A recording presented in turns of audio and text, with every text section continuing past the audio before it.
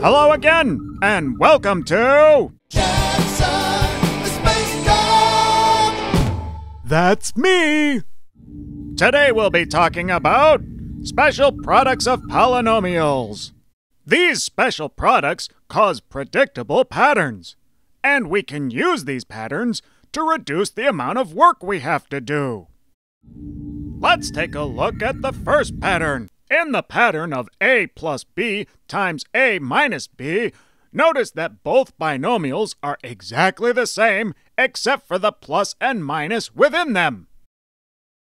We could take this example and multiply it out using either FOIL or the box method to get our final answer, or we could notice that it follows our first pattern and save ourselves some work. Let's see another example. Take a look at the pattern and see if you can solve this one on your own without multiplying it out. Let's see if you got it. Now try these on your own. How did you do? Now let's take a look at the... Hey! Who's working the camera? My paw!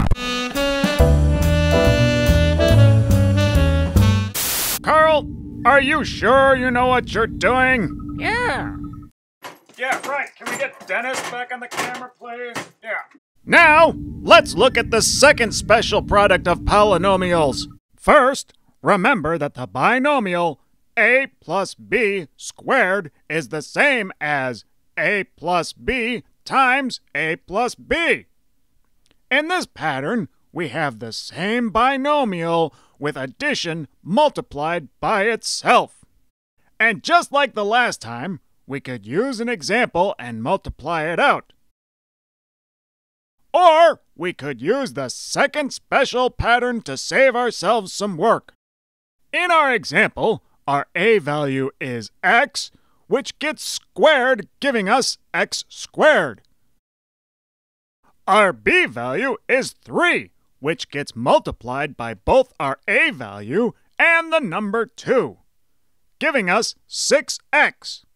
And our b value, 3, gets squared, giving us 9. Now try these on your own. How did you do? Lastly, we have the third special product of polynomials. It looks similar to the second special product, except this is a minus b multiplied by itself. And again, we could use an example and multiply it out, or we could use the third special pattern and save ourselves some work. In our example, our a value is x, which gets squared, giving us x squared. Our b value is -4, which gets multiplied by both our a value and the number 2, giving us -8x.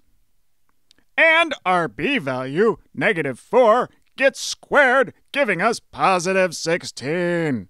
Now try these on your own. How did you do? Thanks again for watching. See you next time on... That's me! Right, I'd just like to know whose idea it was that it would be okay to let Carl use the camera. Anyone? Hello?